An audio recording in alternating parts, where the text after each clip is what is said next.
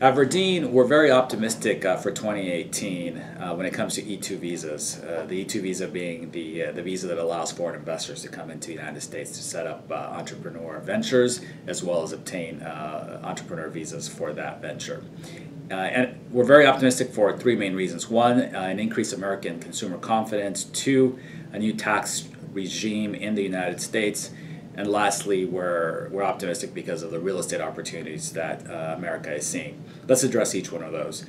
American consumer confidence is at an all-time high. We're seeing an increasing level of wages and decreasing levels of unemployment. Historically, right now the U.S. is experiencing around a 4% average for nationally, and some parts of the country are even lower than that. So this is very it bodes well for the purchasing power of the American consumer.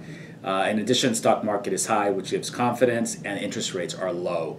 This is especially important because American consumers feel secure in seeking credits to make large purchases such as homes and vehicles. So again, American consumer confidence is high, which leads to our increased optimism. Second of all, we have a new tax structure in the U.S. Corporate rates have been reduced, specifically targeted to make corporate activity more confident in investing in the United States. This will attract foreign corporations to come into the United States as well.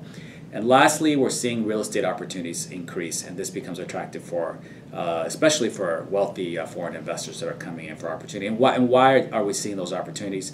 Specifically, we're seeing it because the millennial generation, which is one of the largest sections or segments of the U.S. population, now has the purchasing power to make those large investments. So all in all, for those reasons, American consumer confidence, new tax structure, and increasing real estate deals, we're seeing those as the reasons for our optimism at VERDIN.